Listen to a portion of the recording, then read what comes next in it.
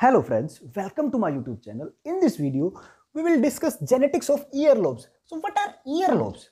Earlobes are lower part of ear. So this is my ear, suppose. So this lower part, this part is called earlobe. This earlobe is made up of connective tissue and it has very good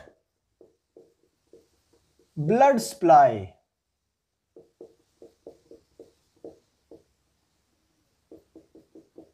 Which keeps us warm.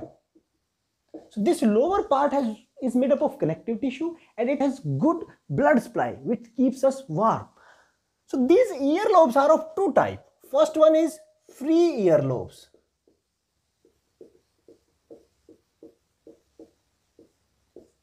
So what are free earlobes? These earlobes are large in size and they hangs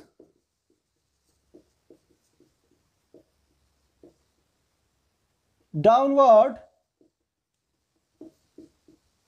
from the point of attachment.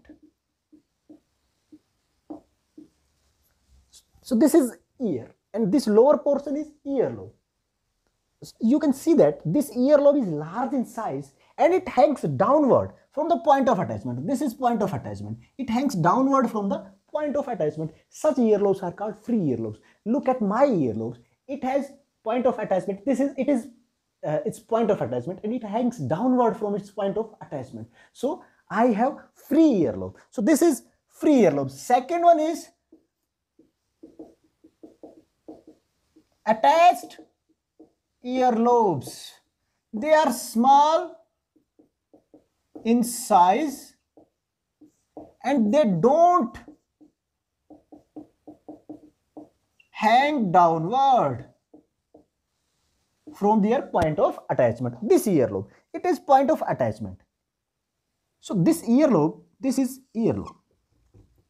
It don't hang downward.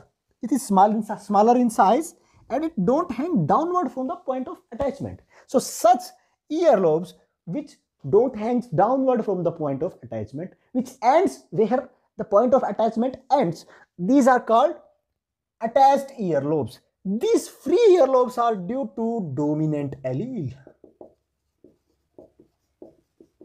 Let's say capital F. And this attached is due to recessive allele, let's say small f. So the gene for earlobe has two alleles, capital F and small f. Capital F is dominant, small f is recessive. So look at my earlobe, it is free.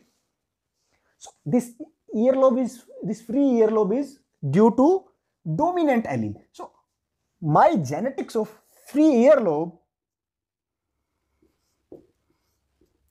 is either capital F or it is capital F small f.